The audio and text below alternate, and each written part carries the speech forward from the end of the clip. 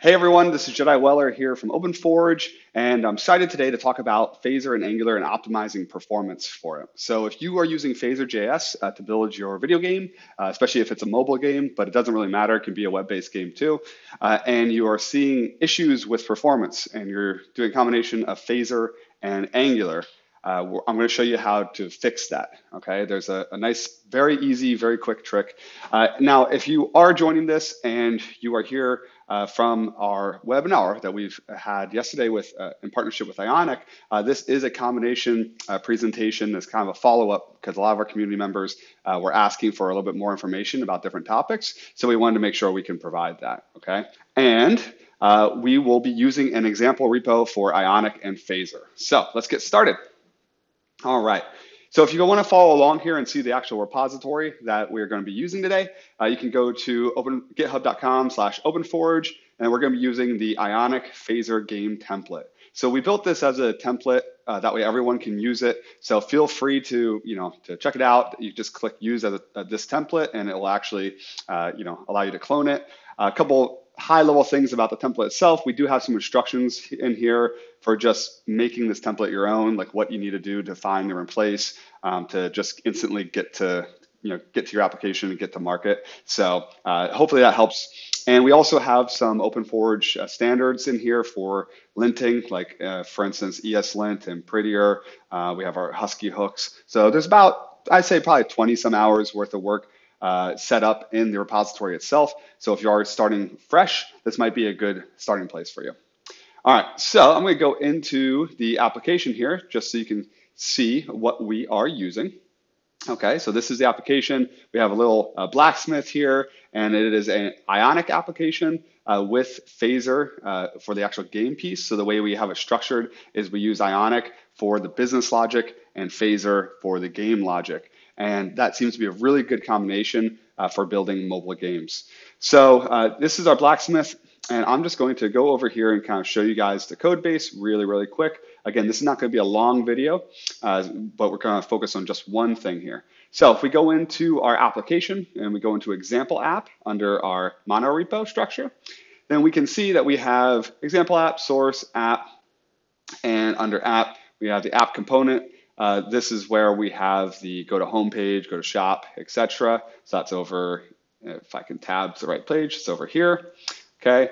And then we also have our home component, which is right here. And this is an important piece of the home component that is related to Phaser. So if you guys are familiar with Phaser, you have to have a div somewhere that has an ID. And this ID is what Phaser attaches to. So I'm going to go now to our Phaser library and show you how to fix your performance issues.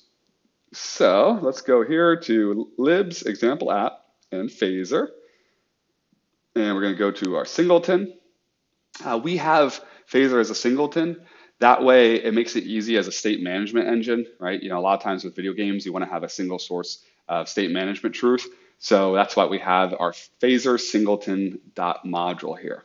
Okay, so let us show a couple things. Let's see here. If we go down to the init function, okay? So on our init for our singleton, we can see that we have our Phaser instance instantiated. So basically what we do is we say, if there's not an active game already set in the singleton instance, we're going to create one, okay? Remember, singleton means there's a single instance, so we should only ever instantiate it once. And we say Phaser singleton service.active game is equal to new Phaser game. These configurations are standard from Phaser's documentation. So we're not doing anything different here, okay? We can see that we are targeting the div that we had on our home page. So again, nothing different. So if we run this as is, and I'm going to save so we can just make sure it is working perfectly, and we come here and we refresh our application, right? What we're going to do is we're going to go to our console log, and if you've never done this before, just inspect. And I have Angular's devtools installed. So it's an extension on Chrome. Just type in on Google Angular devtools, right? And you'll find it. I'm going to go over to this. I'm going to click on this profiler button here. All right. Now the profiler allows us to start recording our actual application to see what the life cycle events are going and how often Phaser and Angular are detecting changes and doing UI updates. So we're going to click start recording, and oh my God, look at that. Yeah, and I don't know if you can see how fast it's going here, but we're already at 600 events. Okay, so basically what's happening is Phaser is saying, hey, I'm going to update 60 times per second. And because Phaser is running inside of Angular, Phaser then triggers Angular to also do its lifecycle detection.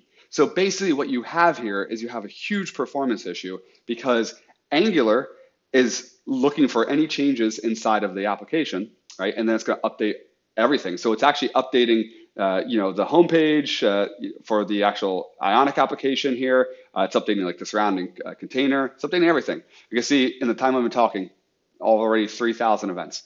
So obviously, that's not good. So let's stop recording here and let's see how do we fix this.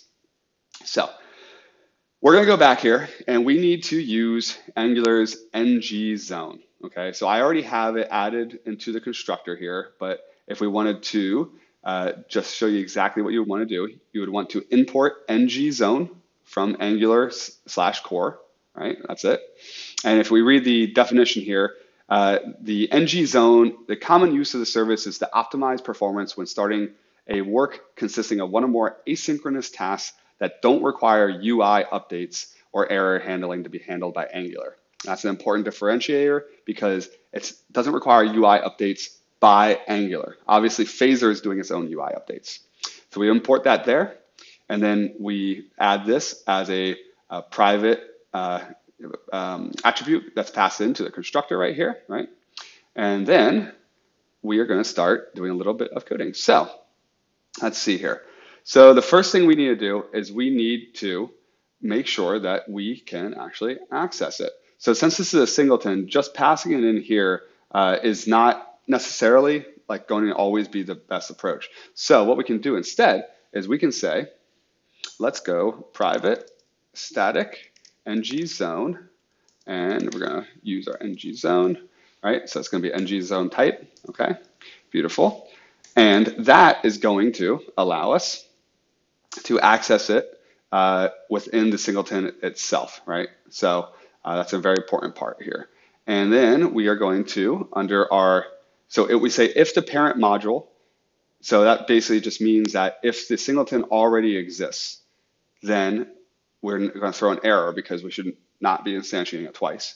Otherwise, we are going to basically set the NgZone for this instance. So we're going to go Phaser singleton service dot NgZone, okay, is equal to this, right, dot NgZone, okay? And, oh, and I apologize. That is, we do need the private NgZone in here is type NgZone. There we go. Okay, and then I'm going to put the underscore to show that we're passing it in. All right, beautiful. All right, so we basically, we have instantiated, by passing it in here, we instantiate it, all right, the NgZone itself, and then here in the Phaser singleton instance, we're basically just saving a reference to it for the singleton itself. All right, so we got the NgZone passed in. We are associating it with this private attribute here for the singleton service, and then we are going to go down to our ng-init. So under ng-init, this is where we have, again, the Phaser game being instantiated. We want to run this outside of the Phaser zone, or of the Angular NgZone. So it's very easy. All we're going to do is we're going to call Phaser singleton service dot NgZone, right, dot run outside of Angular. And then we're going to make this a function. Oops, let me get my syntax right here. Okay, and we put a semicolon. All right, beautiful. So basically, this is going to allow us to run anything that's inside of here, outside of Angular. So we can very simply just copy and paste this, put it inside, okay, and save. All right, let's see if this compiled. It compiled successfully. Beautiful. So now let's go in here and we are going to go back to our profiler. We refreshed. I'll just show you the refresh again so you can prove I'm not crazy. And we're going to click start recording. All right, now I'm going to interact with it a little bit. All right, beautiful. So look at this here. So far, it's been a couple seconds and we only have 8 events. These events are only triggering when I'm interacting. And you notice it is not triggering when I'm interacting with Phaser, okay? It triggers when I open the shop modal, right? So this obviously changes the detection, the UI detection cycle. I'm gonna purchase a sword here. The blacksmith is gonna start working on the sword, right? It does some more change detection. But again, before, by this point, we were at 3,000 iterations, right, of the actual life of the change detection. Now we're only at 17, okay?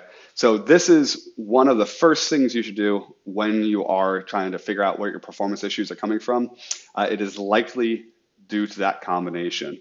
Now, if you encounter anything else, if you have any other difficulties with performance and you want to provide an example online, please comment on the YouTube channel. We will respond and we'll make more additional videos based upon what you guys are wondering. We just need to make sure that there's an actual example that we can reproduce or that we can see what we're doing. And and I hope that helps you. So kind of just last cleanup pieces here. Again, this is in the repository already, so it is running in the NgZone. So if you go again to github.com/openforge Ionic Phaser game template, you can check this out. And on our YouTube channel, definitely check out our YouTube channel. Please subscribe, like, all that typical stuff. And most importantly, please comment, because the comments that you tell us are going to be the things that we're going to be building content for. So we'll be doing probably 2 to 3 more videos in regards to Ionic, Angular, and Phaser from the webinar that we had just recently did in combination with Ionic. And then we'll be doing more mobile app-based videos. I can't talk today. I haven't had my coffee. We'll be doing more mobile app-based videos. So that's all that content is going to, again, be based upon what you are asking us for. So thank you all very much. I appreciate the time, and happy mobile game building. And we have a beautiful thank you slide just for fun. So thank you very much, guys. Talk soon.